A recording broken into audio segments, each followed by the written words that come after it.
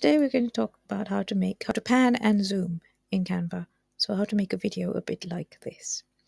This is Canva Tips for Authors, and I'm Jeev. I write romantic fiction and women's fiction as Jeevani Charika, and I'm here to help authors learn how to use Canva better for their book marketing.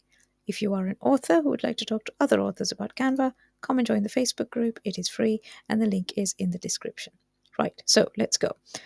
So we're going to start with a video file. I'm starting with a landscape format video, but you could just as easily use the portrait format if you want to make a video for TikTok or Instagram.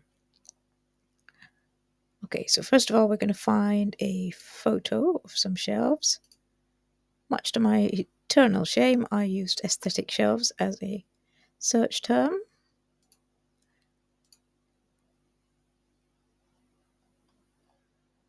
And I found, where did I find it? Let's go see what I recently used. I found this one, which is quite a nice, aesthetically pleasing set of shelves.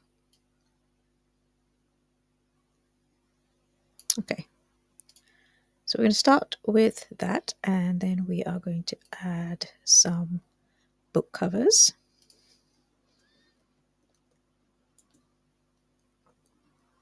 Okay, so I'm going to select all three of these. Okay, oh, fine. Select all three of them, come on, and shrink them to a size that might work.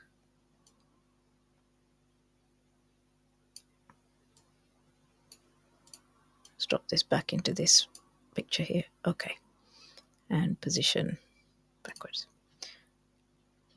to the back. Right. Do they need to be smaller? They probably do.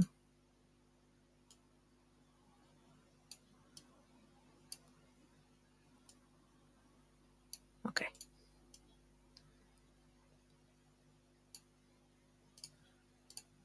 So I'm going to put that one there, that one there, and that one up there. Now we can't really see what we're doing, so let's go to 10%. Okay, does it all fit? We need to bring this one down a bit. Or maybe make it smaller.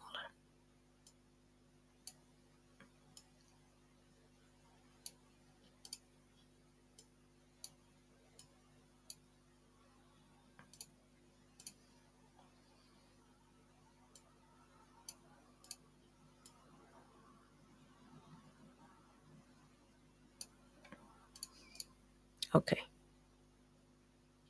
Not sure what happened there, but okay. Right. So let's delete that page. Right. Now, what we're going to do is we are going to get the camera, as it were, to zoom into here and then zoom back out again. So let's duplicate the page. Let's select all 4 elements that are on the page and group them together.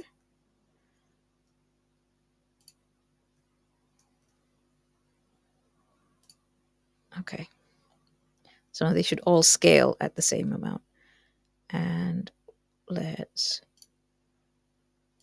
going to shrink it back down again and zoom in. So we make everything bigger.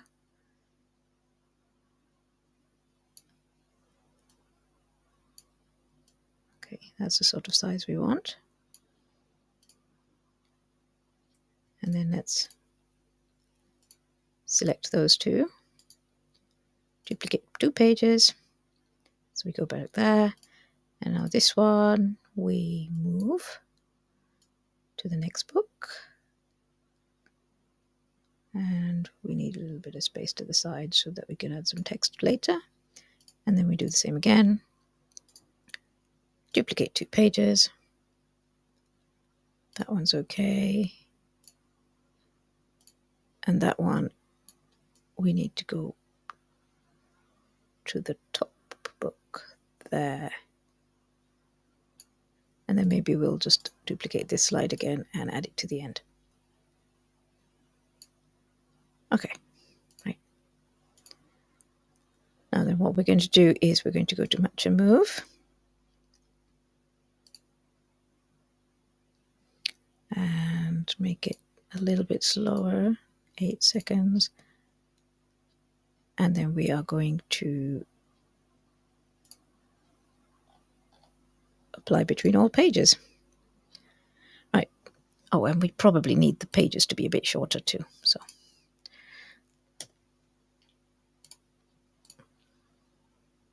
let's go back to the beginning and see what that looks like.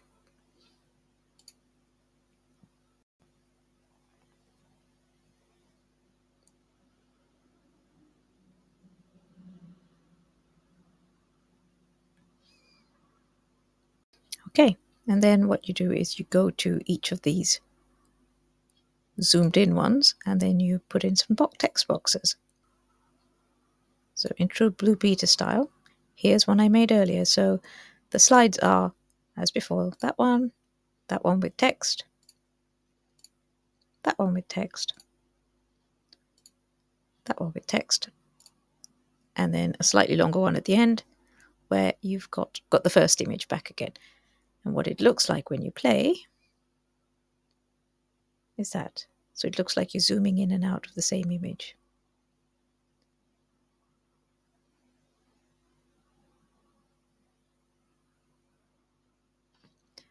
There we go. And what I did for the text is I did the text, and then I went to Effects. I went to Effects and picked Succession, which is quite a nice, it's a new one. It sort of expands and comes into focus at the same time. And I did Animate on Entry and Exit. So